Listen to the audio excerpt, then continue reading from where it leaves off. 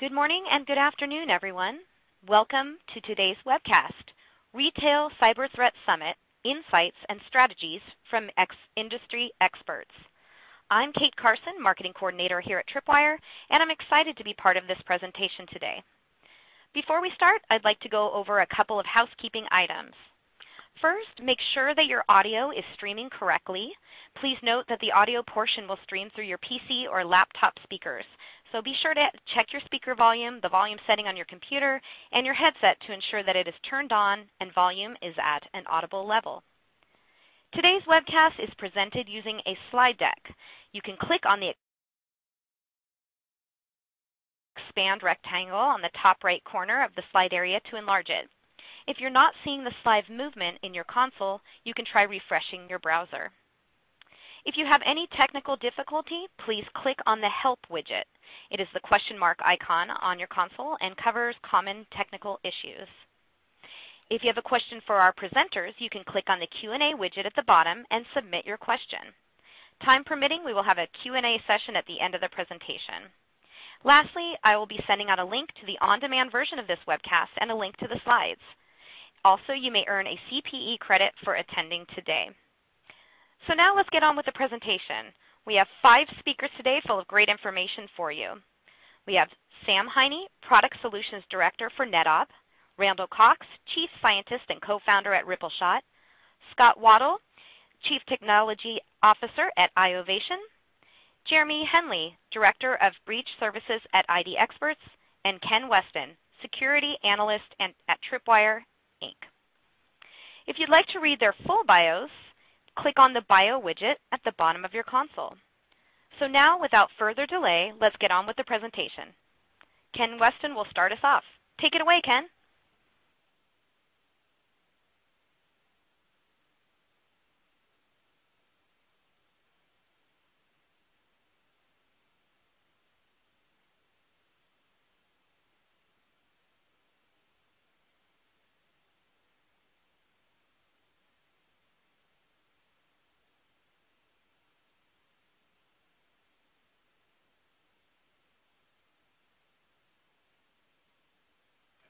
Sorry about that. Over the past few years, we've seen a number of retailers get hit hard by criminal syndicates, compromising their networks and installing advanced malware on point-of-sale systems and other techniques. The repeatedly successful attacks on retailers has led to an unprecedented number of credit cards being compromised, leading to massive losses for retailers, banks, and card issuers, as well as loss of trust from consumers. However, even as these retail breaches make the headlines, more retailers continue to be hit. Are retailers not learning from others' mistakes, or are attackers simply finding new ways into these networks? The criminal syndicates have an entire underground market at their disposal that takes advantage of inherent weaknesses not only in retail payment systems, but in our credit card payment systems as a whole. These weaknesses are being exploited, and these syndicates are generating a great deal of income as a result, pretty much operating with impunity in Eastern Europe and Russia and working with lower-level actors in the U.S. The entire underground economy that runs off stolen credit card data is thriving.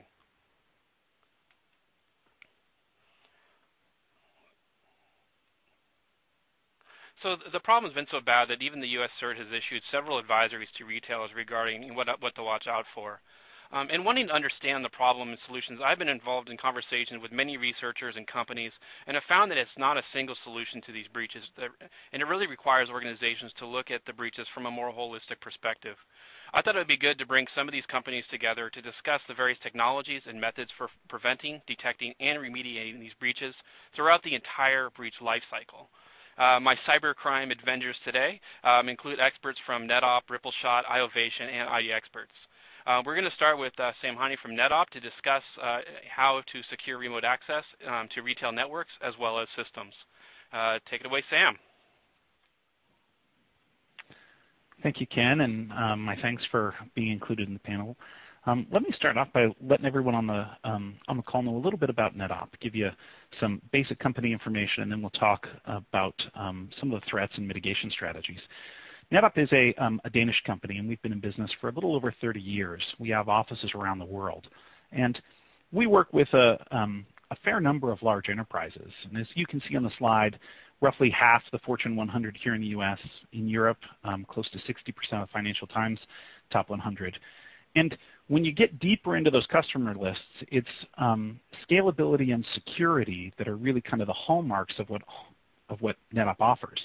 And because we've been working with literally 12,000 customers, nearly 9 million end users, and we estimate something in the range of 100 million connections a day, we are involved in a wide variety of types of organizations, types of enterprises, and are included as a vendor in the security architecture and the conversation that these companies are having. And it's some of that information that I'm hoping to share with you today. So when we look at this topic, the cyber threats, identifying the vectors of attack and trying to mitigate those attacks is really what we at Netop are trying to bring information about and to focus on. And as remote control and remote access vendors and kind of experts, that tends to color our view of this. But regardless of who you are, and I think all of the panelists on this call will agree, that one of the primary threats that we all face, if not the primary threat, is just our users. People are people. And whether you are looking at user error as just someone who made a mistake, or the types of systems that are so complex and hard to use that our capabilities as people have been outstripped, we have to be aware of that. Security is inconvenient, by its definition. So it's a lot easier for me to just walk out of my house than it is to stop, get a key out, lock the door, and walk away. But every time we try to put security in place, we are inconveniencing our users, and there's a natural tendency to fight against that. Our systems have also become so complex that complexity in and of itself has become a vulnerability. And you'll hear from some of the other panelists on this call some of the problems that creates. But as we increase complexity in our networks, in our systems, in our products, we also increase the vulnerability of those same systems and our entire enterprises. That's not because users are making mistakes. It's just because things are getting so hard for us to handle. The next big threat vector, though, is not related to complexity or user error, but it's really discoverability. And there's a company out there, and I wish my marketing department had come up with this slogan, but they say you can't hack what you can't see. And I like that concept. And for years and years, people have used this methodology of security through obscurity. If we can just hide it, then they're not going to be able to find it. Well, that's really gone away. Increasingly things are more and more and more discoverable.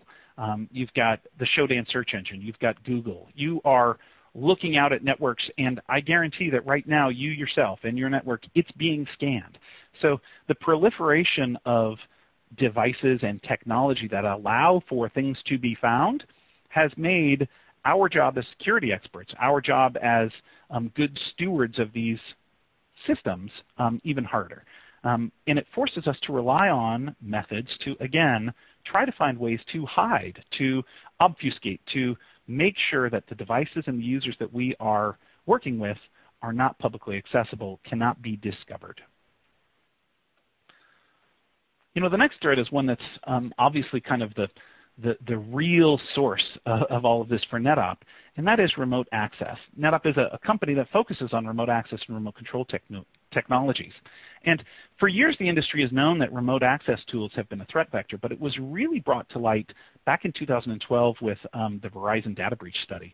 And they had estimated at that point that 88% of all of the breaches that they were analyzing were happening as a direct result or through the primary attack vector of remote access tools. And when you get down into the details of that report, they were saying that compromised remote access tools were used in something like 95% of all of those breach events. Now, this information has changed in the last couple of years, but it is still a huge threat vector. So the remote access points that you create in your network are something that have to be addressed if you want to maintain a secure network. And how do you do that?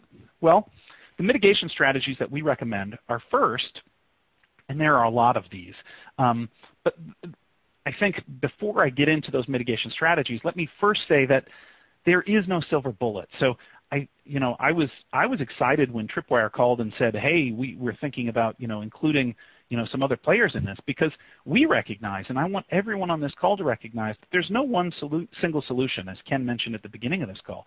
There's no one way to protect yourself with a single solution, and you have to have a mentality of creating layer upon layer of defenses to make sure that you're safe. And what we recommend as a primary, one of the first things to do is to segment your network. And the days of having an inside the network and outside the network in a DMZ, those are gone.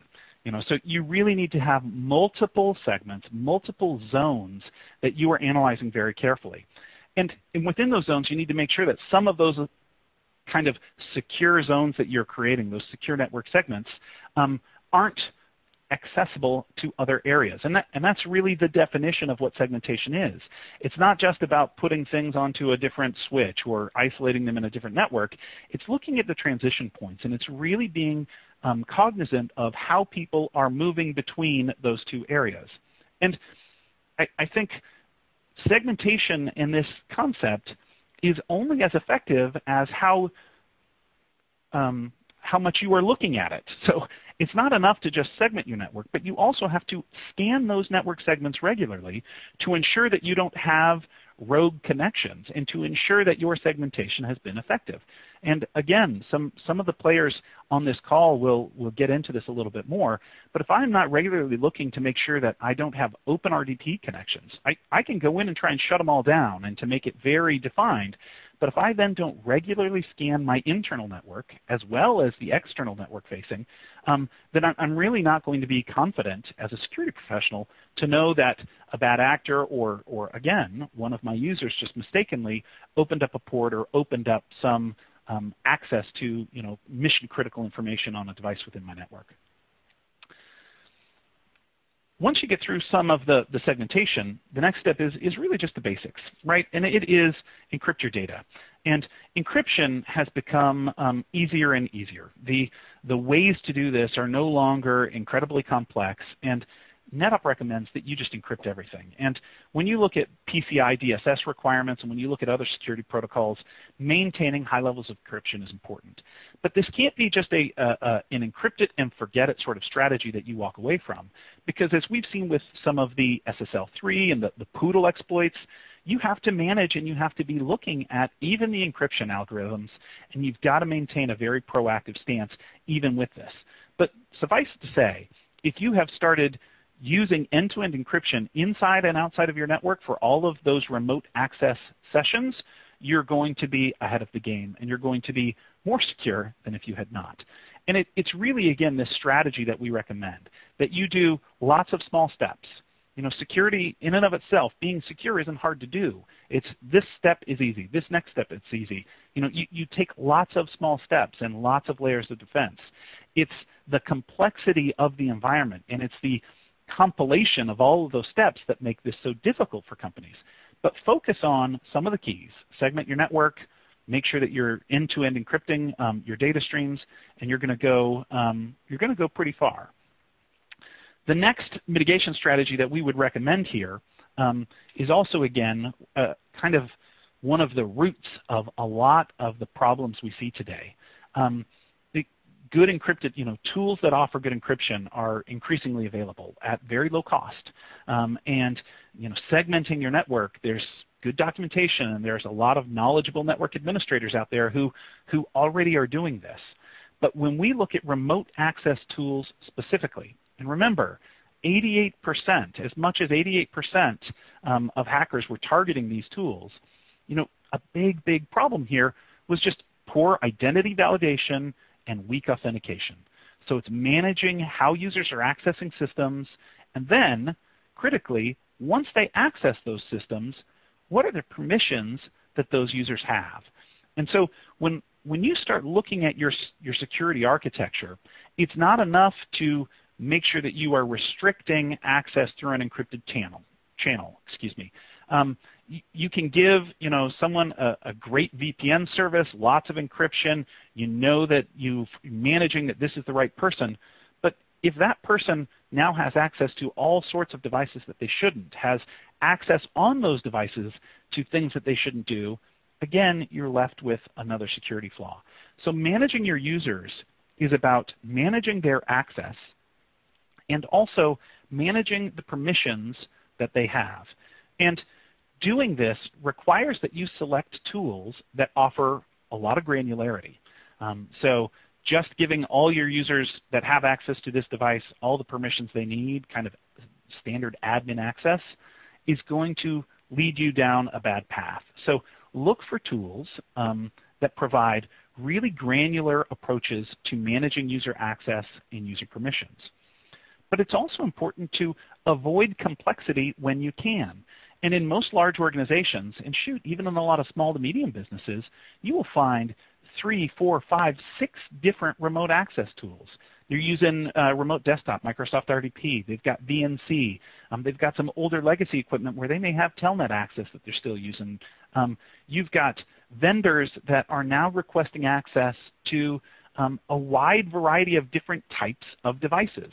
Some of those, they need proprietary access with gateways that they are providing. Pretty soon, I've got 4, 5, 6 different tools that are providing access into my network segments. And each of those network segments, and I don't care if it's your point of sale system or your building management systems, you need to be able to centrally govern and manage who those users are.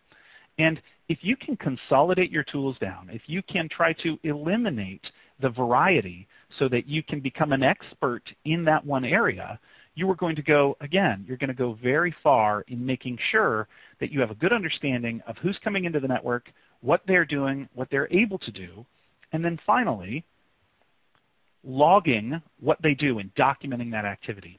And this documentation I put at the end because documenting your activity is really not going to prevent the breach, but it is going to help you in all of the steps that are required if a breach happens to mitigate that response, to terminate it as soon as possible, and then in terms of your notification process. And Netop offers a tool that logs over 100 different events, and we are increasing what we are logging all the time. And the reason that we provide that level of logging and auditability, if you will, is because this type of documentation is going to be useful to a lot of different stakeholders across the board. And having access to just the basics of who got into this system, how often did they get into that system, what did they do when they were there. Some of these just little points that you won't find in off-the-shelf remote access tools will be critical for your security architects and for your network administrators if there is ever, and we should probably say when, there is a security response that you need to have. So good documentation is, again, it's one of those critical foundational things that you need to have.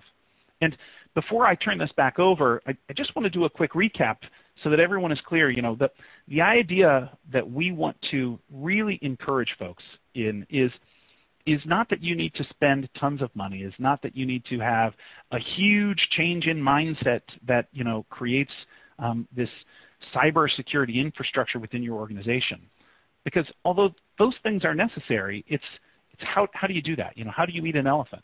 Well, the answer is one step at a time. And through creating good processes and following best practices that help you as an organization take care of the basics, and then to eliminate unneeded and unnecessary complexity so that you can secure those, you know, obvious threat vectors. And by segmenting your network, by making sure you're doing frequent network scanning to confirm that segmentation, by encrypting your data, and then by really aggressively managing your users.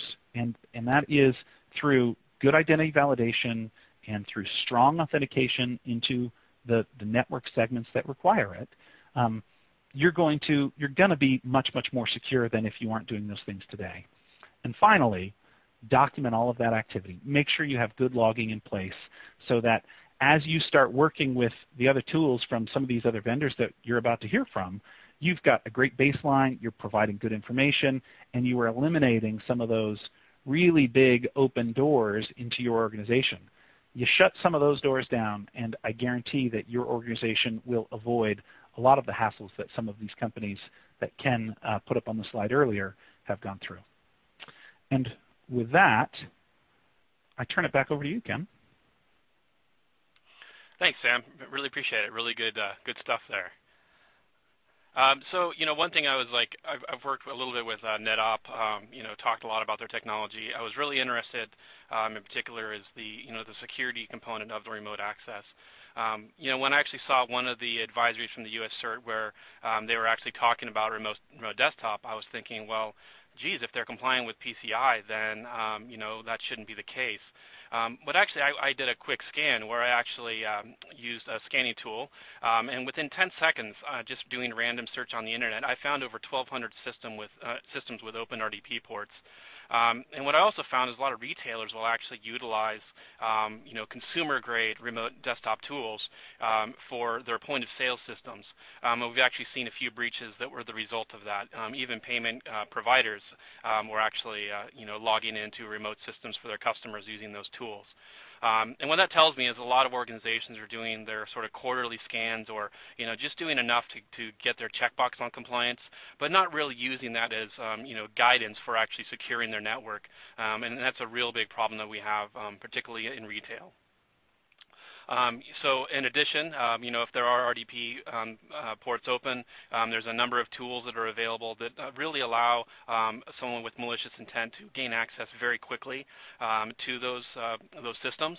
A lot of times even those systems will still have default passwords configured, and that's just asking to be attacked. There's even, if you look on the underground, there's also RDP passwords and systems that are actually being sold. So someone may not compromise those right away. They may compromise those accounts and then sell them in bulk to malicious users in underground markets. And RDP isn't, the remote desktop isn't the only attack vector that we've seen. If these attackers, they're doing their research. They're spending almost months actually doing the research on their targets. They'll do the reconnaissance. They'll gather everything they can about their target, as well as their trusted business partners, like we saw with Target. So they'll rely on remote desktop. They'll rely on phishing, which is still a very successful attack vector. They'll go through and target a business partner, like we saw with Target, where it was through their HVAC vendor. They were able to gain access to the network through the accounting system. And then, of course, we have good old exploits, which were, it's a continuous battle we have to fight. But once the organizations actually get inside, then it gets a lot easier, actually. We're finding that a lot of times organizations, they're not securing their internal network as well as they should. They think, hey, we've secured the perimeter, we're good to go. But really nowadays, in today's threat landscape, you need to plan on your network being compromised. And what does the attacker see once they get inside? With a lot of the retail breaches we've seen is that the hackers get in. They're then easily able to access critical assets, just move laterally within the network. In cases like Target, they're able to compromise patch servers. And then what they're able to do is then quickly deploy their point-of-sale malware to point-of-sale systems. Once that takes place, they're able to then exfiltrate and aggregate all those credit card information, all the credit card data, and then, of course, exfiltrate that out to a drop site. And what's happening with retailers right now is that this is all happening without any sort of detection. And so it really raises the question is, what sort of tools do these organizations have, both on the prevention side as well as on the detection side, to help remediate these particular attacks? And one thing I like to look at is it was once referred to as the SANS 20 security controls. Now it's the CSC security controls. And if you actually look at the first four, they have an NSA rank of very high. You can actually get a lot of leverage simply by following these four on the prevention side. So, simple inventory of your assets, both software as well as hardware, is security configuration of your servers, ensuring that you actually have those systems hardened, and then, of course, vulnerability assessment and remediation. And when I talk about vulnerability management, I'm not talking about quarterly scans. I'm talking about continuous monitoring of vulnerabilities. Almost daily, we're seeing new vulnerabilities that are being put out into the market. On average, it takes about 1 week once a vulnerability is made public for an exploit to start being seen in the wild. So organizations really need to start taking that seriously and have a continuous vulnerability management process in place. And I should mention too that with Tripwire, we actually provide a free tool. It's called Secure Scan, and it's available to run internal scans of your network for up to 100 IPs. So if you're a small organization or a department or even at your home network and you want to run those scans, you can do that, and it's just at tripwire.com/securescan.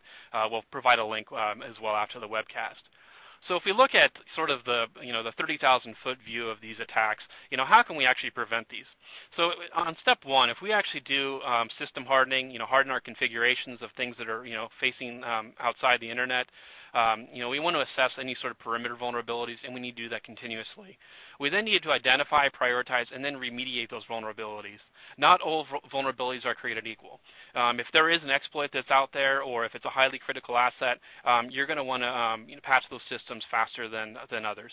And then, of course, we want to continuously monitor for file changes and also monitor for indicators of compromise.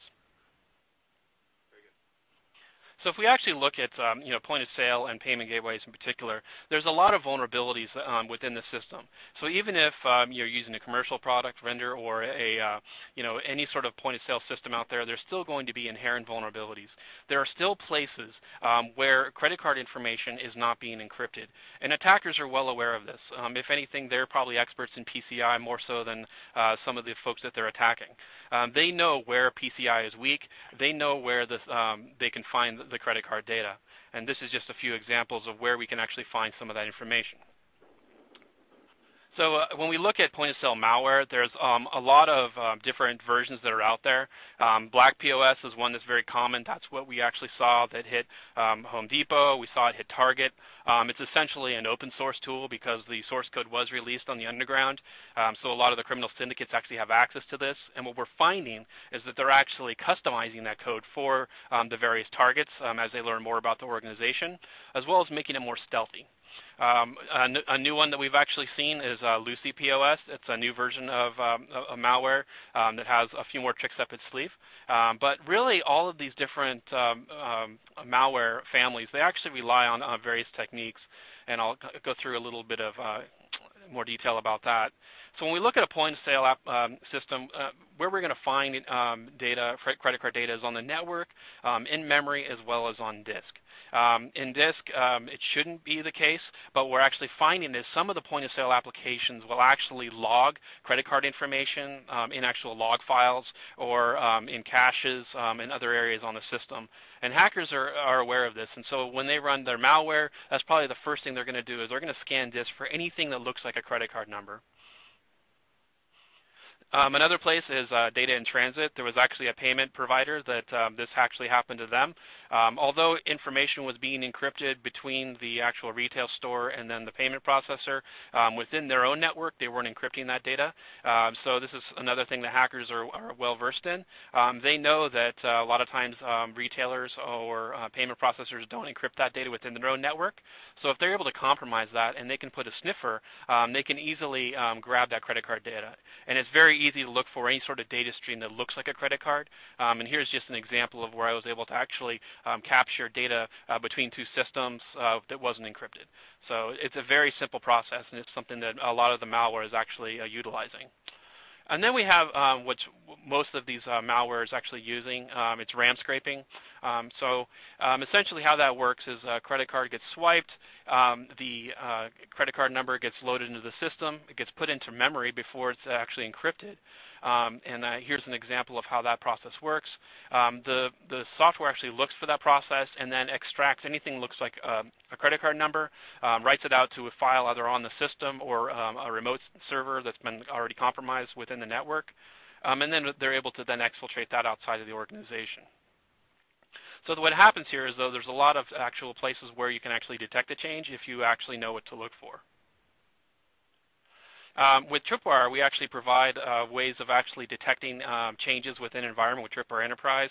If malware gets installed onto a system, on a host system, not only do we detect that binary when it gets loaded, but any sort of, if that installer gets run, any sort of changes that happen on the system, be it a file change in the Windows directory, registry changes, all that gets picked up. And also, we now have some integrations with various threat intelligence providers, such as with Checkpoint and a few others, where we can actually send that binary off in real time to see if it's been seen before. So, is this binary malicious? Is this a known piece of point-of-sale malware, for example, or another maybe hacking tool?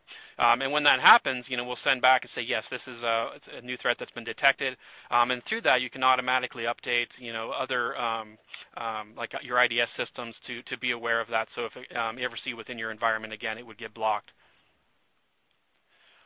And also, another way to do that is if you do see something that looks like a credit card that gets written out to a file, we can also help with that. So if a log file or a new file gets created and credit card information starts being loaded into that file, that's something we would be able to detect, and you want to alert on that immediately.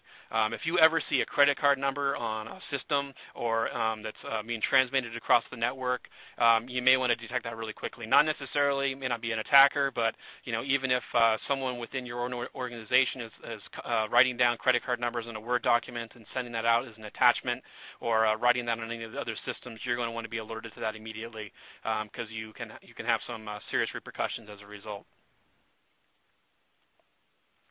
So that's my end of the presentation here. Next, I'm going to be handing this off to Randal with Rippleshot. So I'm really impressed with Rippleshot's technology. I was really curious about how, the Secret Service, for example, is able to identify how breaches happen, even when the organization itself doesn't know. And there's a lot of really cool things that happen on the big data side, how these organizations and fraud analysts can actually detect that. And Rippleshot's one of those providers. And so I'm going to hand it off to Randal and take it away.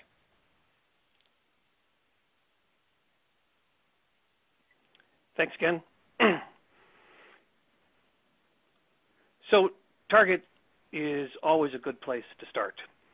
They're almost legendary for their IT sophistication. But during last year's breach, they made a very small mistake.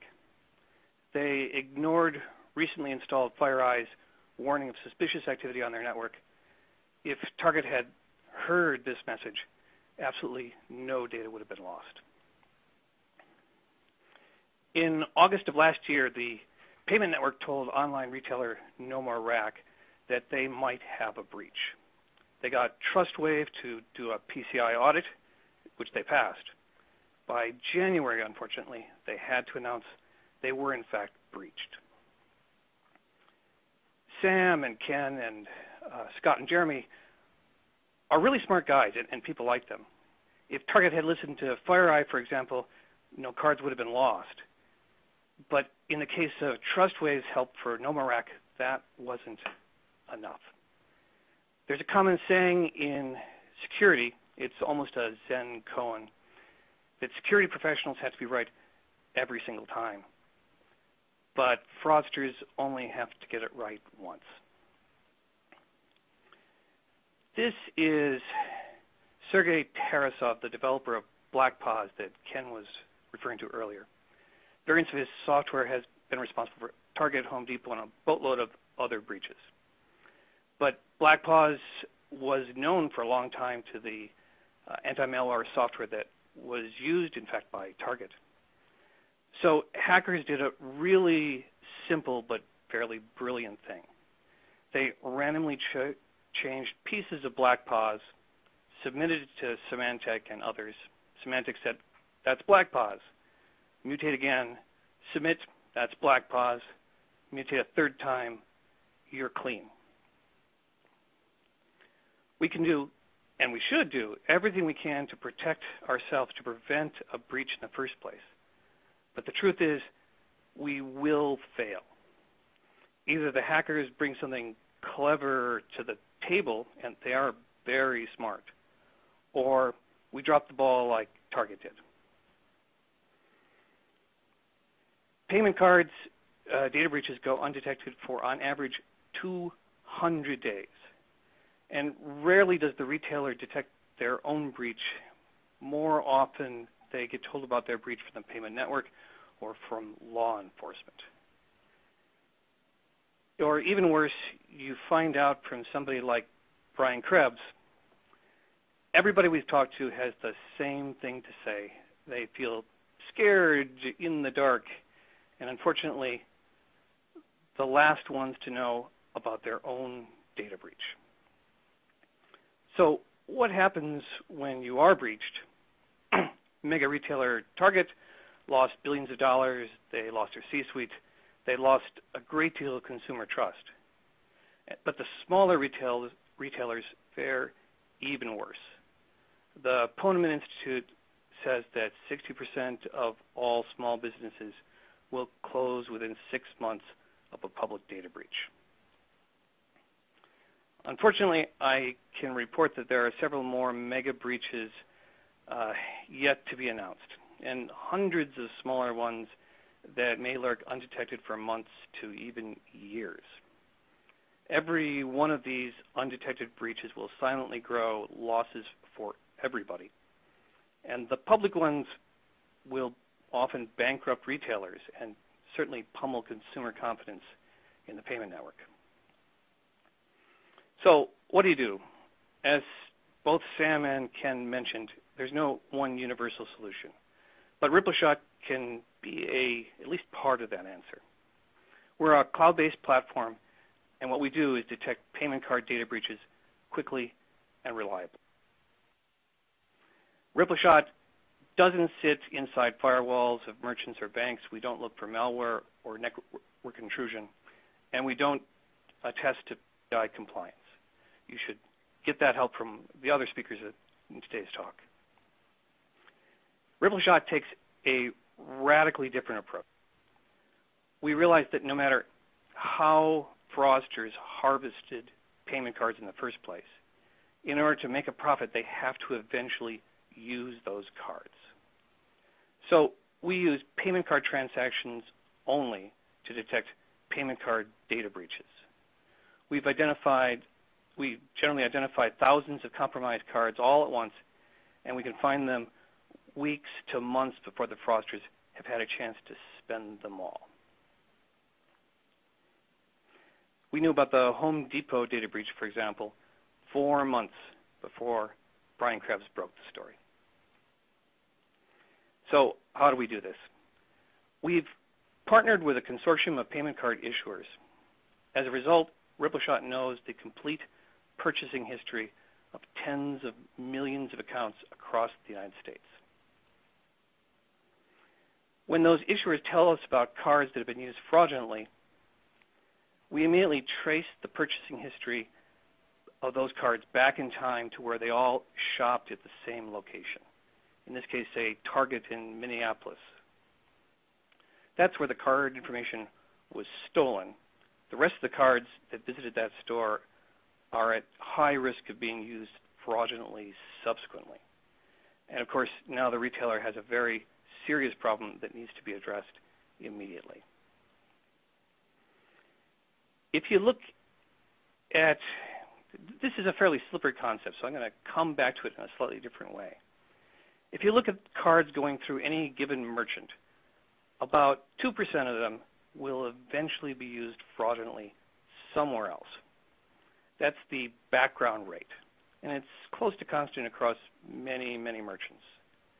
But if instead you see 5% or 10% or even more, then you can become more and more convinced that something is wrong at this particular time and place.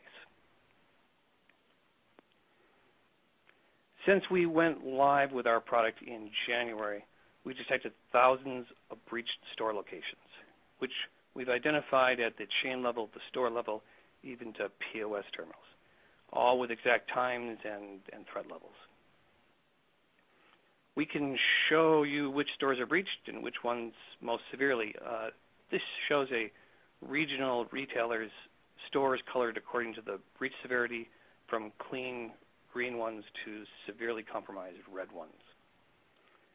We even know where the frauds are, the cards are eventually being used fraudulently.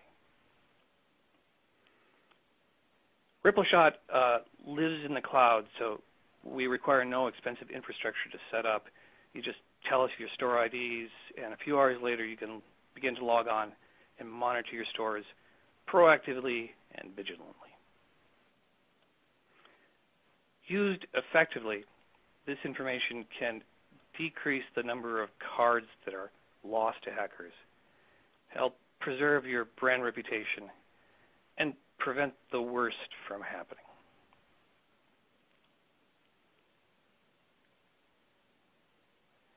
So that's what Rippleshot does. We're the first alert warning when the fire has really broken out. We'll tell you soon enough to limit the damage. We think there are three important components to this toolkit. First, we're safe, and we're fast, and third, we're sensitive. So we're safe. In particular, we get our results strictly from the transaction data from our issuer partners. So we never live inside anybody's network. It's not even possible for us to affect your infrastructure in any way. Second, we're pretty fast. The key to our ability to detect data breaches is data. And we sit on millions of transactions today, cooperatively contributed to us by our card issuer partners. We're rapidly signing up new banks so that our data set becomes bigger. And in fact, when our data set grows 4 times larger, we'll be twice faster in detecting our breaches.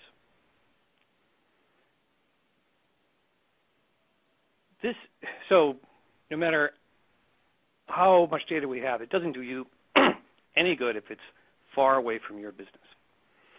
Luckily, our data set is fairly representative of the U.S. as a whole. This heat map shows you our transaction volume according to U.S. counties. If you can follow the URL at the bottom of the screen, you can see exactly how many transactions are in your immediate area. I think you'll find that we cover most businesses fairly well. Even better, we're growing pretty fast now. Issuers understand that sharing data results in helping everybody but the fraudsters. So they're quite cooperative in this. All right, those transaction volumes I hope are fairly interesting looking, but let's see how this translates into real world performance. This is a table of 15 publicly acknowledged data breaches along with when they were announced publicly and when we detected them. We're pretty proud of these results, actually. On average, we're beating the public announcements by about 4 months. We've been talking to a lot of the big issuers, and we know that they beat public announcements generally by a couple of weeks at best. So Rippleshot is still months better than them as well. 4 months is like an incredibly amazing resource. As we put our products in the hands of more and more issuers and merchants, we think we're going to see a pretty dramatic reduction in card exposures. So those are the big breaches. On some levels, those are relatively easy since they have such huge volumes that they're easy to see. Brian Krebs, for example, just by looking at the underground forums is able to detect the biggest breaches. What about the little breaches, though? They're the ones that are most important to the small and medium businesses who have few resources to recover from the breach. We've done a study that shows that most breaches, half of all cards belong to breaches that will never see the light of day. These hidden breaches, we like to call them the dark matter of data breaches. They're invisible to most of us, but they're profoundly shaping the payments industry. More importantly, they're extremely dangerous to you as a business.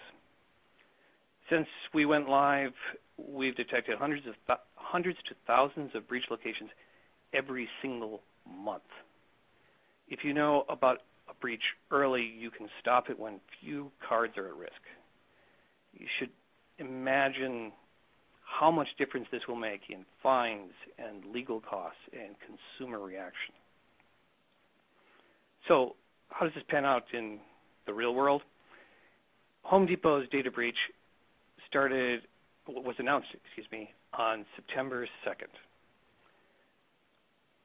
And it started on April 1st. We detected it April 15th. That's after only 10% of the cards have been exposed and only 10% of the fraud was realized by hackers. And unfortunately, the Home Depot problem is quite severe. By our estimates for credit card transactions alone, the fraud losses are in excess of $2 billion so far. And they're not alone. This plot shows a couple of other breaches that have been going on for longer than Home Depot has so far.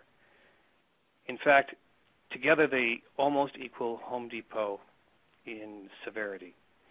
They're not the longest running breaches we've seen, nor even the biggest, but they are two mega breaches that we've been watching very carefully now.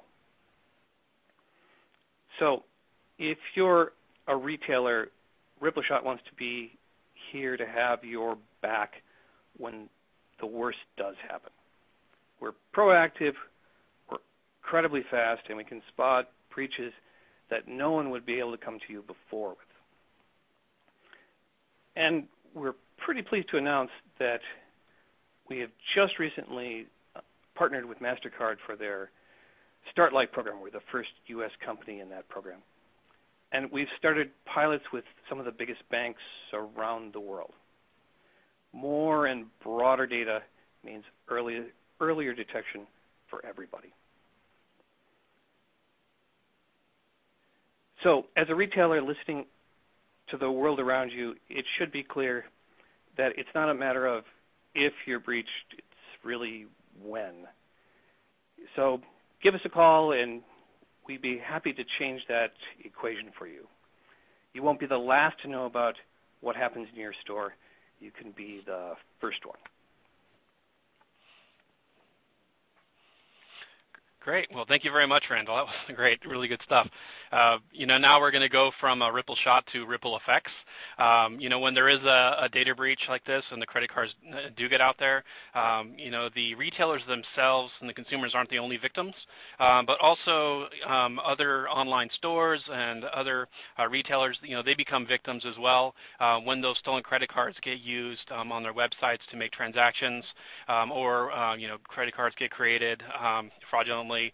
And to talk about that is Scott Waddell here, the CTO of iovation, another technology I'm a huge fan of, another group that uses and leverages big data to help fight fraudsters. And take it away, Scott.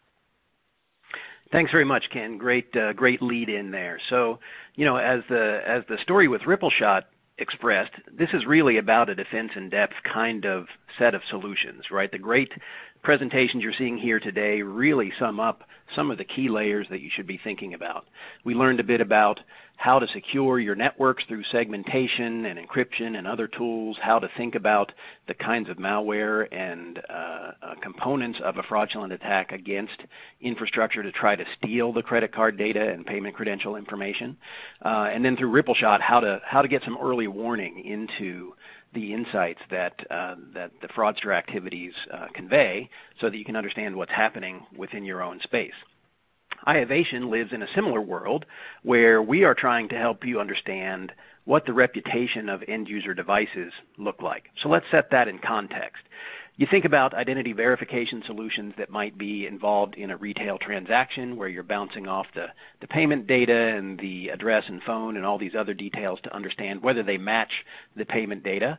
A lot of retailers, because of fraud problems, have moved to authentication solutions where they're actually requiring a persistent account with a login, and those authentications might add friction to the flow with an out-of-band password or knowledge-based authentication, which is becoming increasingly reviled in the industry, right? People can't remember what car they drove in 1978 all the time. More recently, risk-based authentication, or RBA, where you're trying to understand other risk factors associated at authentication time so that you can figure out whether to do step-up authentication. And iovation plays in the device-based solutions space, where we're really trying to help you understand about the reputation of the anonymous device being leveraged by the end user to originate transactions through your native applications on mobile or desktop, or through your web properties.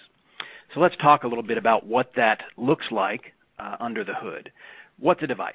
It's really any device. If you think about your personal use of the internet today, you know, all the web and app-enabled things that you're touching on a day-to-day basis, if you really stop and think about that and count them up, you might be surprised by how many devices you're using to access online services. Not just the computer you use at home or at work, but smart TVs that are web-enabled, tablets and mobile devices, even gaming consoles and handheld gaming systems. We're seeing all of those in our system today, and often used for fairly high-risk financial transactions and retail transactions. So we need to understand how those are related to one another over time and across our consortium of subscribers. When you take a look at sort of the building blocks of our service, it starts with identification, recognition, right? Have I seen this device before at this particular retailer or bank or social network? Or has it been seen at any other subscriber to the iovation Shared Device Intelligence Network? Finally, I want to understand not just how do I recognize it, but what it's related to, right? Can I build a social graph of the relationships between those devices so that through common account access across hundreds of different online businesses, I get visibility into how these devices are related? And now I want to look for anomalies, right? Are they trying to evade recognition? Are they hiding their IP address coming through VPNs or proxies?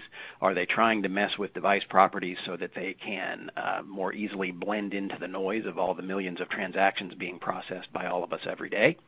And then at the end of all of those processes, I really want to understand whether this device or any of the devices in the network of devices to which it's related has participated in fraud or abuse that I care about in the past. That's really the power and the early warning that comes from the system.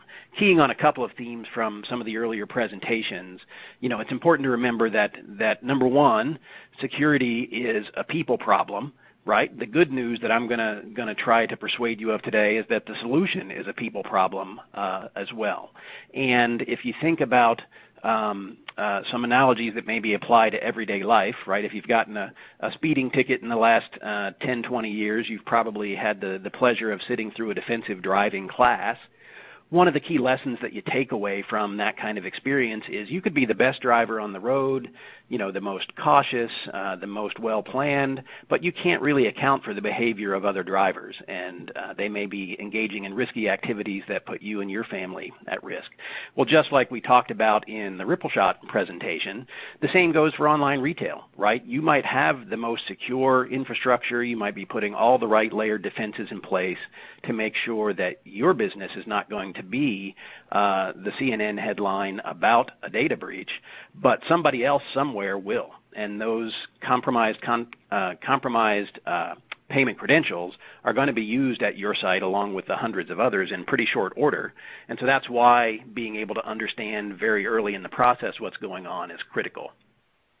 If you think about where we touch end users through our customer services, we might be mixed into account creation for sites that require persistent accounts at the login authentication point.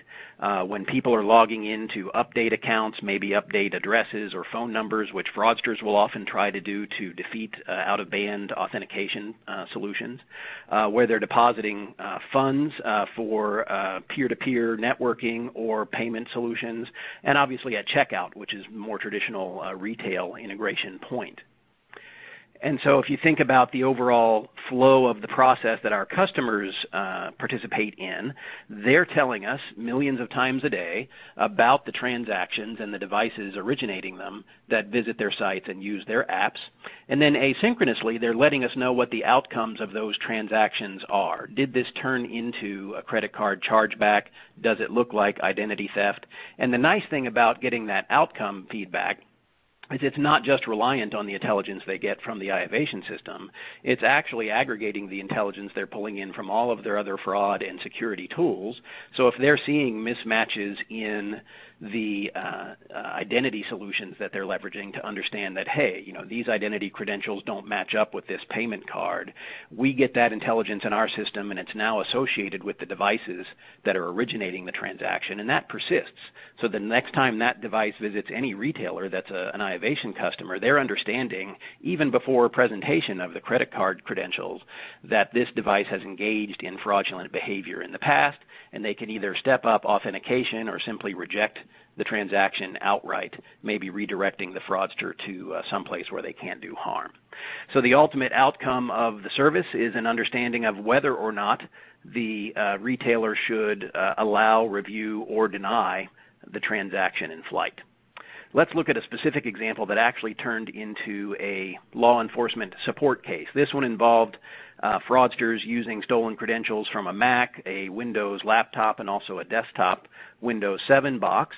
We were able to help our customers and law enforcement glue together the relationships between these devices because of what we'd seen across multiple retailers. Credit issuers got into the mix, and by gluing all the data together across these disparate businesses, we were able to identify quite a few retailers that had been impacted and turn what would have been a pretty localized credit card fraud case up in Washington State into something that crossed state lines and turned into a much larger case because of the understanding of relationships between devices in the business that ultimately led authorities to a well-organized fraud ring. That's important to note too, right? The bad guys out there in the fraud space today are not just onesie-twosie opportunists. These are businesses. They have call centers and data centers, and they're operating for a profit, and they're marketing in the stolen credentials that come from retail breaches and other sources. And so you need to apply as much rigor in your security and fraud mitigation processes as they are.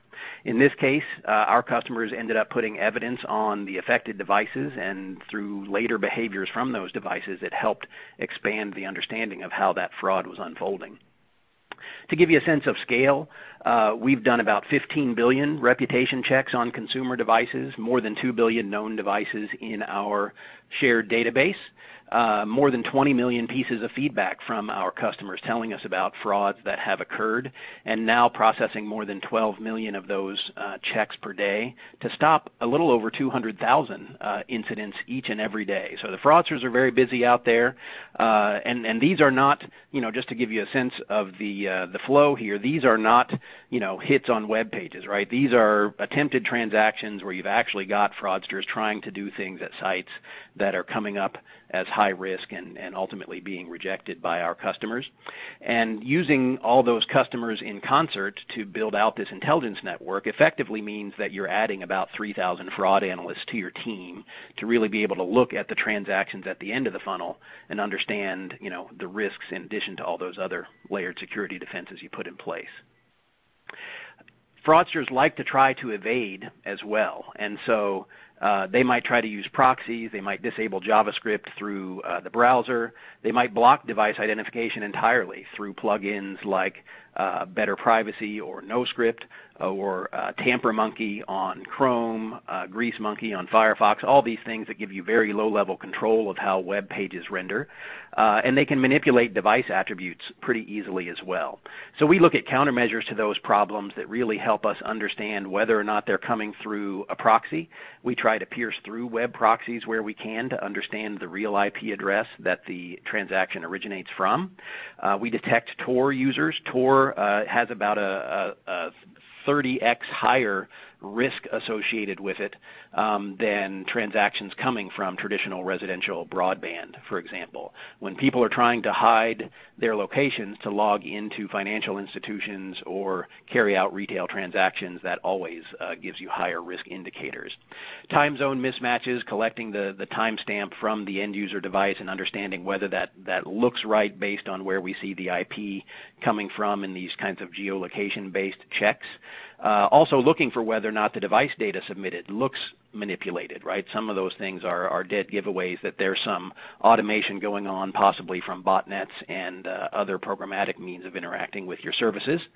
We also this year rolled out a capability called multi-domain recognition, where all of the infrastructure for collecting the device attributes used to recognize and re-identify these devices lives both in iovation's hosted cloud service and also at each of our individual customers. So it makes it that much harder for for consumers or fraudsters to evade the data collection that ultimately hinges on this service. And then we do profiling so that even if we don't recognize the device as this is device 123 out there in the wild, we can understand how similar that device is to devices that have been tied to fraud and abuse in the past. All of that gets wrapped up in a rules engine that basically lets you understand evidence. That's the feedback from all of those customers about transaction outcomes, geolocation, velocity, how quickly are these transactions unfolding both at my site and globally across the consortium of users. That's a key consideration, and next to evidence is the second most popular tool for catching fraudsters involved in identity theft and credit card breaches, because as soon as they get those stolen credentials, they will go out and shotgun transactions at multiple sites to try to monetize the theft. Often they'll do that in very low volumes at individual victims, and that might fly under the radar if you're just monitoring velocities in your own service. But in aggregate, we might see that, hey, this device or this small collection of related devices are carrying out tens or hundreds of transactions per minute or per hour, and that's not normal, right? That's gonna raise lots of flags, and all of our customers can immediately see that unfolding. I'm not going to run through all of these just in the interest of time, but another one that's very interesting are these age-based checks. What's the tenure of the relationship between the end user device and the account being accessed for retailers that require persistent accounts? Those kinds of checks can help you understand account takeover scenarios where maybe a fraudster has gotten a hold of the password or other authentication credentials for the account, and now all the payment details might check out, but this looks like a suspicious device that's been involved in account takeover in the past. You know, we mentioned earlier that fraud is a business, and the fraudsters are diversified in their business as well. So a lot of times, beyond the traditional retail data breaches that we've heard so much about this year in the news, they're really constantly out there mining for the kinds of personal data and credentials that can even let them open credit accounts. In addition to those, they might be trying to steal access to elsewhere. So think about fraudsters that are leveraging synthetic identities on social networks, gaining trust of other consumers that ultimately may lead them to getting more identity information with which they can apply for credit, as shown in step 2 of this flow. Once they've got credit, even if it's not a lot, they can shotgun out to retailers and buy goods.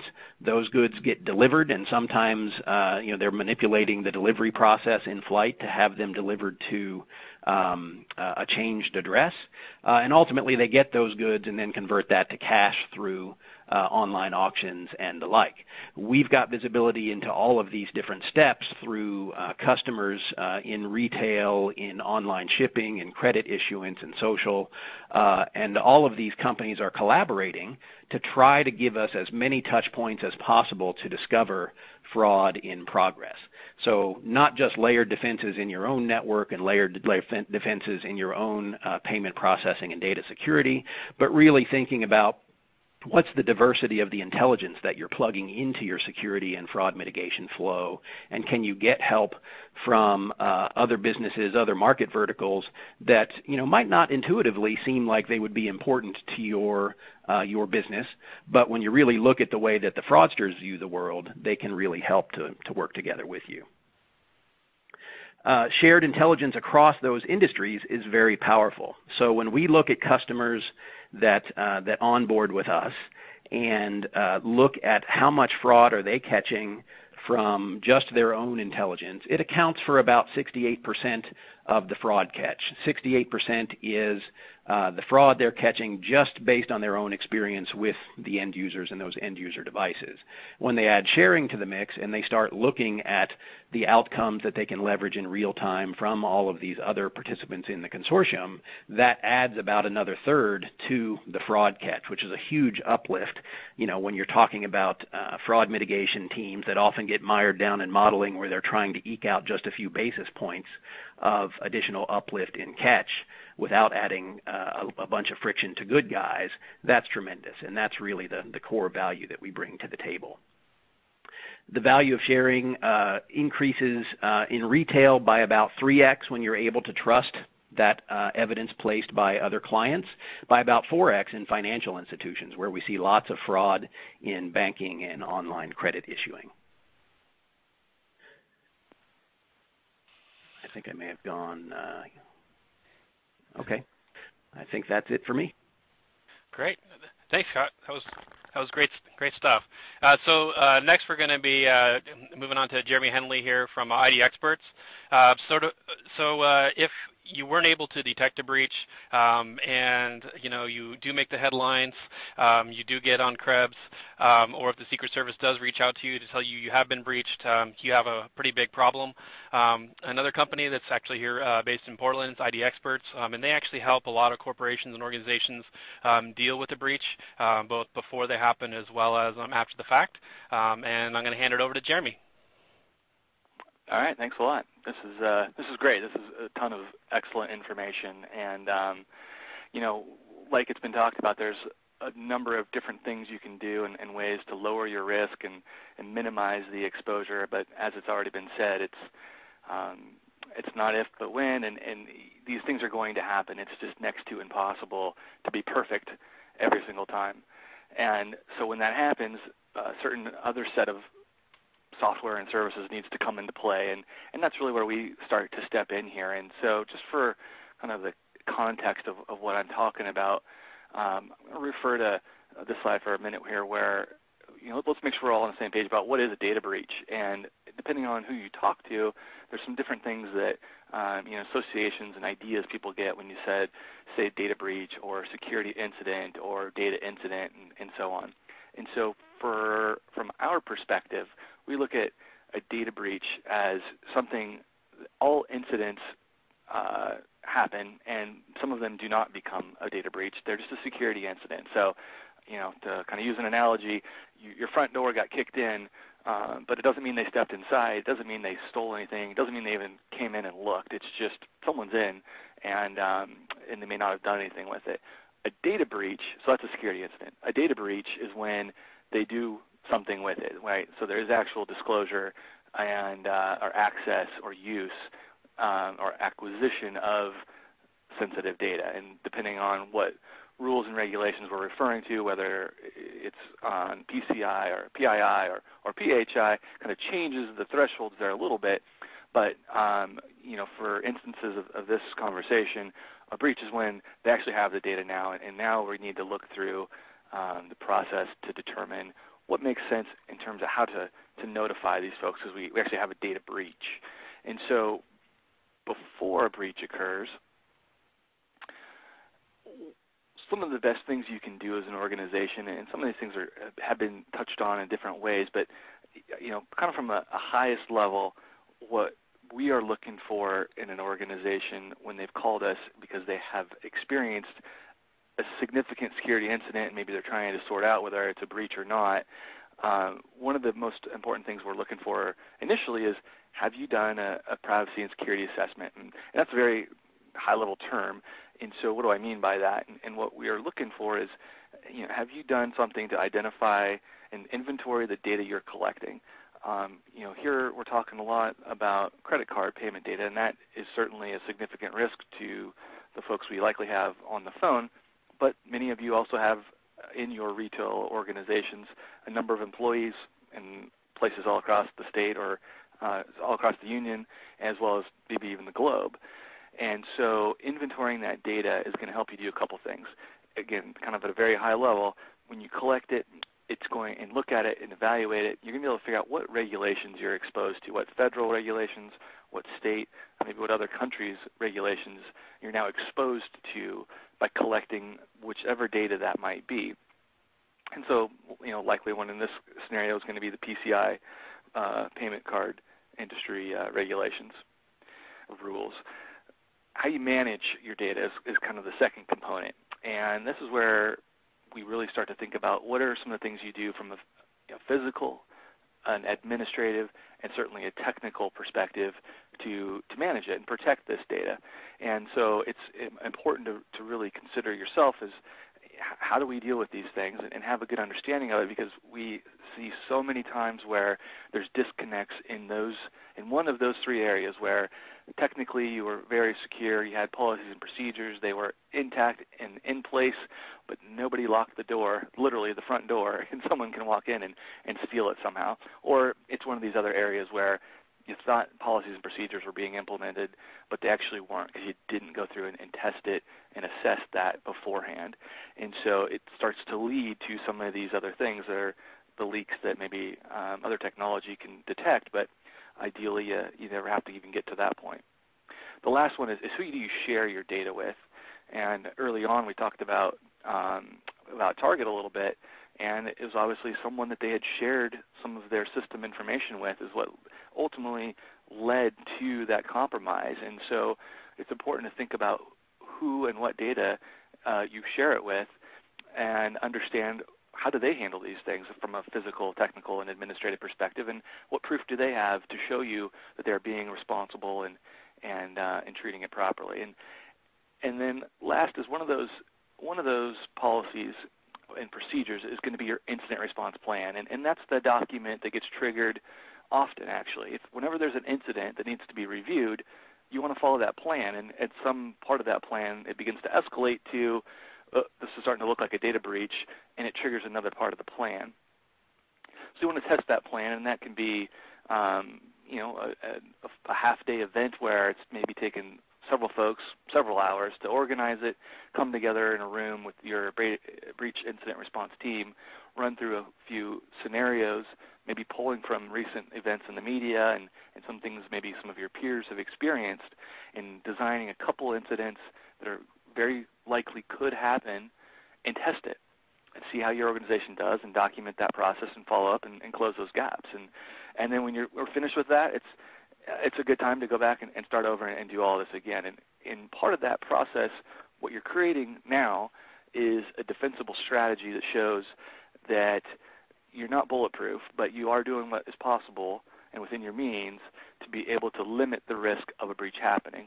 So maybe you've taken some of the things you've seen already on this session.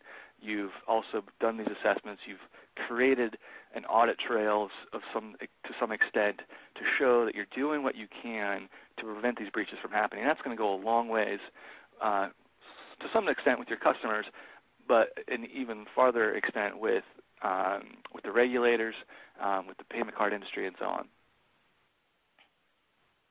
So when a breach actually occurs, we talked about having a plan in place.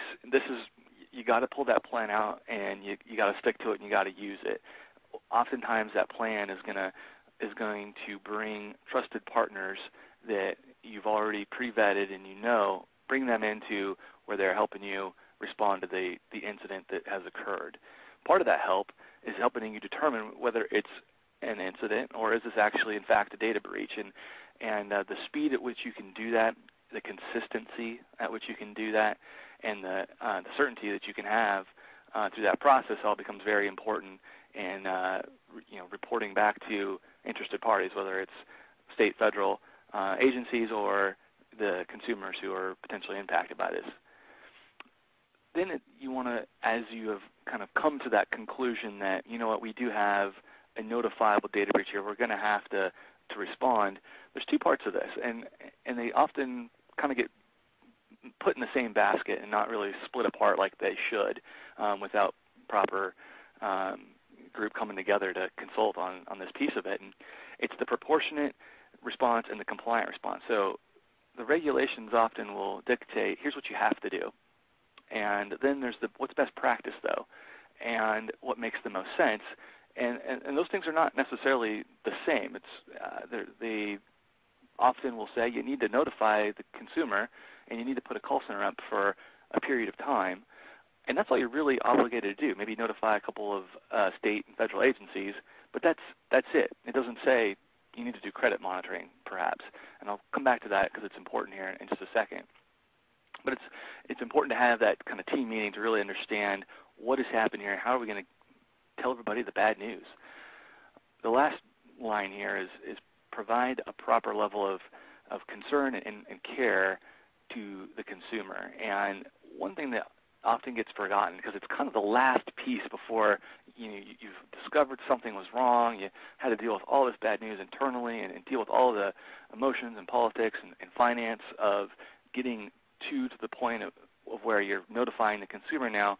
It's kind of the last thing that happens. It's one of the biggest and most important things, but there's often a tendency to have kind of a breach fatigue and get tired and not put all the right amount of effort and thought into that process. And what is important to understand is whether it's through email or through a letter, your customer is going to get something in the mail perhaps. They're going to open it, and it's going to be bad news to them. And a lot of them have gotten a letter like this before.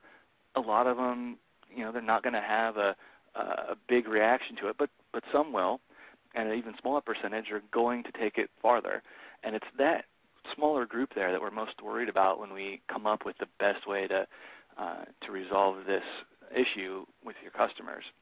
And so just kind of real quickly here, kind of wrapping up, the way we see the steps are from how you notify and deal with the breach is somewhere, whether it's a technology like we've talked about earlier in the session here or some other way, you discover that there's been a potential incident. And that's where the forensic folks will come in and determine whether or not we have a breach or not, or maybe they'll certify the work that your own forensics team has done or augment that team. And eventually you get to a point where you can say, here's what happened, here's how it happened, and here's the specific data that was compromised in this particular event. At that point, we can move on to the next phase of your response, and that's the analysis phase. And what's important in this phase is we're now taking this data and we're analyzing it against all the different state laws. So almost every state now has a notification law that might come into play, or it might not. They are different. There's nuances. Some of them have assessments and thresholds where it has to be met before you're required to notify, and others have a different set. In some cases, federal laws will apply. And so being able to quickly determine and come up with a recommendation on what to do next, or identify if you have a safe harbor, is important here because it could change the effect of what happens next. So we actually have created some software that helps solve that problem, where you can tell the software what happened and what data was compromised and what regulations need to be considered, and within a few minutes it's going to tell you whether or not there are any triggers to safe harbor within any of these regulations, or if you're obligated to notify, and what those timeframes are, what customers, what agencies, and so on need to be notified, and how that should be done. So that's what you have to do to comply. And this next one is the one that gets overlooked the most, and this is breaches from the small ones all the way up to some of the biggest retail breaches that we've discussed already today, is the formulate phase. And that's where we start to fold in what's best practice, what are our obligations to comply, and what's the most efficient way to do this whole thing. And I can tell you with a lot of these large retail breaches, they've come out kind of shooting from the hip, and you've heard CEOs come out and say, everybody gets credit monitoring, we're going to take care of you on this. And I'll be maybe not the first one, but I'll be one of the ones that will say that's not the right solution here. For a lot of retail breaches, the data that's being compromised, it's very difficult, if not impossible, to open a new line of credit that would affect your credit report. And it's also, therefore, not going to show up in a credit monitoring alert if you are signed up to credit monitoring. So, a lot of these folks that have credit monitoring, thanks to Target, aren't being notified of new lines of credit that are because of target. Maybe there are some other breaches they've been connected to, but it's not most likely because of the target breach, as an example. And so there's other solutions out there that are more cost effective, that are also not going to alert the consumer the wrong way that their credit might be at risk. There are risks, and those need to be dealt with, but there's different solutions. So, it's okay to not to not make the credit bureaus rich on these large retail breaches when it's just an unnecessary service. It's kind of set the precedent, but it's not what's required, number one, and it's not the best solution, number two. So part of this process of formulating is coming up with that kind of detail with how you respond to these incidents when they happen. And that flows through from the product that protects the individuals, the press release, maybe websites that you use to inform consumers of what's going on, maybe updates with what's happened over the time of the response, the letter that goes out to the individuals, and then everybody within an organization from the board level all the way down to the folks that answer the customer service line, and making sure that messaging is accurate and that it is consistent so that we don't create more issues for ourselves. So now we've got the conclusion of that phase. We've got this beautiful plan to handle this thing as best as we possibly can. What's important next is that you actually have the response, the respond, or what I kind of refer to as the operational aspect of data breach response, and that's having the capability to quickly, efficiently, and consistently print a lot of notices and have tracking of where these things are going and whether they're delivered or not. Have enough call center agents ready to go and trained to answer the phone quickly, competently, and also be able to answer questions specific to the incident and not some other, the monitoring product, let's say. They want questions answered on a lot of things. They're going to want questions answered about the incident, about potential account takeovers, about a product that you're offering, and maybe why not credit monitoring. And you want to have competent call center agents ready to answer those questions. After that, it's not quite over yet. There's often investigations or lawsuits, and these things go on for a considerable amount of time. And if you haven't set these systems up properly, it makes it a lot more difficult to defend yourself into the future and showing all the things you did, why those decisions were made, and why they were the right ones at that particular time. And so it's important to have a seamless operation from this discovery phase all the way through to where we're kind of cleaning up after we've notified and we've dealt with all the escalations, we've dealt with any potential litigation or investigation, and truly put that thing to bed. It's important to have a seamless approach that incorporates software solutions to simplify, because these are complex issues, and there's a number of different ways to do it. So, Ken, with that, I think I'll hand it back to you, and maybe you can guide us through a few questions the audience has. All right. Yes. Thank you, Jeremy. This is Kate. We appreciate that. And yes, we're going to do a quick Q&A session. We have a few minutes. Ken will field your questions. Make sure you click on the Q&A tab if you have anything to ask our presenters. And I think Ken has a couple questions ready to go. Yeah, so first question is for Sam. One thing that we've run into with some of these breaches is that, the breach occurs through a trusted business partner. Either, they're a victim of a phishing attack or something like that, and they're able to compromise credentials, or, maybe even you have a malicious, employee that's within that organization that accesses the network. So, when we're dealing with remote access, how do we audit, what those folks are doing on our network? Does Netop, do you guys play in that space, or do you provide visibility into what those business partners would have access to? It's a good question, and I think when it comes down to auditing, what Netop recommends and what we do, I think, fairly well as an organization is enable institutions to log remote access events. And the first step in this is to first identify and to scan your network and to make sure that you don't have additional open access points. So if you can mitigate the threats, or reduce those threats, right? So you first got to make sure that you're turning off all the rogue RDP ports that are up on your network, and make sure that you are consolidating down to what we would recommend, a Netop remote control tool.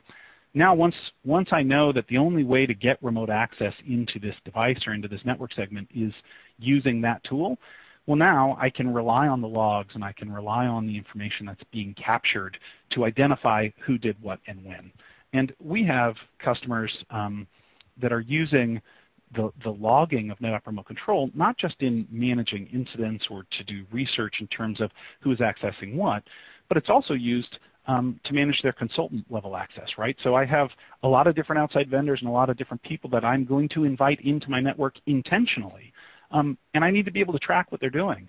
I may need to be able to track that for billing purposes or for security purposes.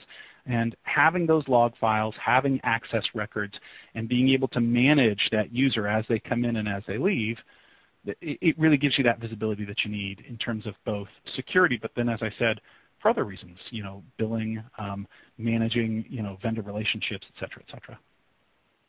Great, thanks. Another question for Randal is, you'd mentioned that you were able to get pretty granular in terms of location of a store. I was curious about, if you have a big store and you have maybe hundreds of point-of-sale systems, is there a way to identify specifically what system may have been compromised, if maybe it was only one or two systems? Yeah, we do have terminal IDs for every transaction, and so we're able to roll up per terminal. Some institutions, of course, mask that.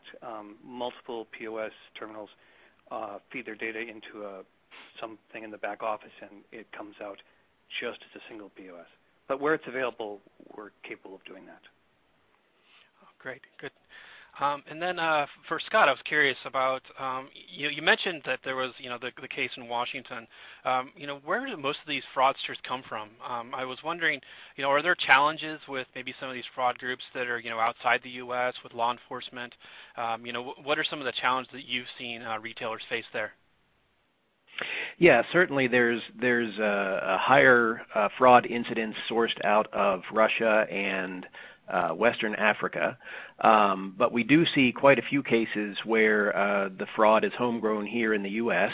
That was the case in this Washington scenario. It was a more traditional identity theft ring, creating fabricated IDs and other things as part of their diversification.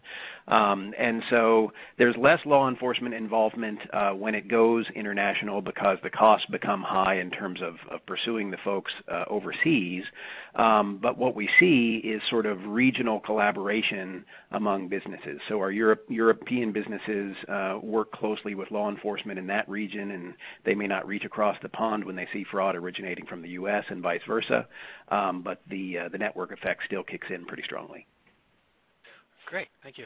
And then, so Jeremy, I have a question. I was curious about how many orgs that you actually deal with actually have a solid incident response plan. It seems like, particularly on retail, these organizations are really taken by surprise, and they sort of try to put ad hoc plans together. Maybe they fumble the initial communication out to the media. And I was also curious too, do you see any sort of differences across different industries? Yeah, it's a good question. So I think, over the last several years, there's been enough media attention to these issues that a lot of companies actually have a policy, a disaster recovery plan that they call their breach response plan. What the biggest issue is they haven't put a lot of thought into it and they haven't tested it. And so what happens then is it's a plan, but it's not a good one. It's not the right one, and it leads to these things where it doesn't notify senior leadership soon enough, or maybe it notifies them too soon and someone goes off and gets in front of a camera and starts saying things that haven't been well thought out yet because none of that was in the plan, and those kinds of things should be. I think larger organizations sometimes have done a better job than medium and smaller organizations across industry. That's pretty consistent. Financial institutions, I think, have seemed to be slightly more prepared and just have a better culture for security to begin with than maybe healthcare is probably the other end of that spectrum where they're still trying to sort a lot of those things out. Great. And one common theme I've seen, basically throughout all the presentations, and it was one reason I wanted to bring everyone together, was just, I think retailers are sort of, they feel like there's nothing they can do. I think some of them have even given up. But what I've found is that a lot of times it's the making sense of data, either, data that needs to be collected within the organization, or, I think a lot of retailers didn't realize that there was, some of this sort of big data around the card transactions that can be used for, identifying where that breach happened, as well as, being able to leverage that data to actually, block some of those transactions like we've seen with iovation. So, I just want to thank everyone here, Randal, Scott, Jeremy, and Sam. I think this was a really great presentation. We're going to send out a follow-up email to the participants here as well. We've also recorded this, so if folks missed it, or if you want to share this with other folks in your organization, you can go ahead and do that, and we'll also provide some additional resources. And with that, I'm going to hand it off to Kate. Thanks, Ken. Yeah, you pretty much mentioned everything that I was going to say, which is awesome. So I'll reiterate, we are sending out a link to the on-demand version of this webcast and the slides. Also, if you want to earn a CPE credit for attending the webcast today, we can certainly get that to you if you reply to the email that I send out. And we hope you did enjoy the presentations today. And if you'd look for future presentations on tripwire.com, and we have a wonderful blog called The State of Security. And again, all of our contact information for our speakers are on the bio widget you can check out. Thanks again for joining us today, and have a great day.